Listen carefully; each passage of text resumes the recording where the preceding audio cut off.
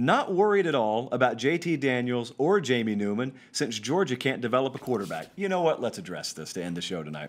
Georgia can't develop a quarterback. How do you know that? I guess the evidence you would present to me is, well, they haven't. I would argue, Jake Fromm wasn't terrible, guys. Just because you don't go in the first round doesn't mean you're terrible. Did you see that throw there? That wasn't bad. They won an SEC championship with him in 2017, did they not? They went to overtime of a national championship game with him. I assume you're going to tell me it was in spite of him. Whatever. Revisionist history has a funny way of really clouding facts in people's minds. But let's say Jake Fromm was terrible. Let's say all these guys have been terrible. How do you know they can't develop a quarterback? Who's responsible for developing? Ultimately, it falls on the head coach, but Kirby Smart's not working day-to-day with the quarterbacks. It really comes down to your offensive staff. How many games has new offensive coordinator Todd Monken been in Athens for? How many practices has he been there for? I think zero is the correct answer. So the guy that is the most integral part of developing any quarterback you have on your roster just got into town.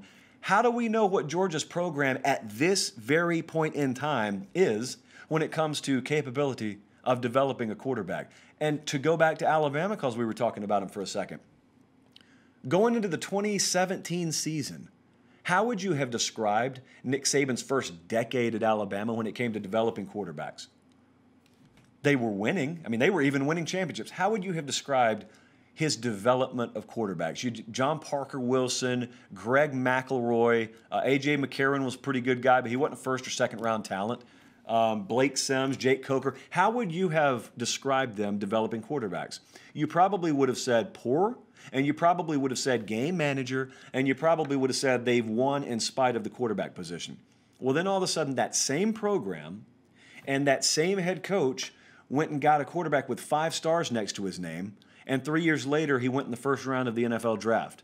So all of a sudden they couldn't develop quarterbacks until they did. Now, you know what they did? They went and got a stud. And then they did what they normally do, and his talent, immense as it was enough, combined with the structure they had in place, to make you all of a sudden say, whew, Bama did a great job developing him. Well, Georgia could have, not saying they will, could have a guy, formerly 5 stars in his own right, in JT Daniels walk in. And 2 or 3 years from now, make them look like quarterback gurus, whereas in the past, you've laughed at him, or at least Rod has. Point is, you can't develop quarterbacks until you develop one. It's like you can't win a championship until you win one. Right now, people say Kirby Smart can't win a championship. Well, like, what if he wins one this year? Can he still not? It's like you can't do something until you do it. I know that sounds commonsensical, but it's reality.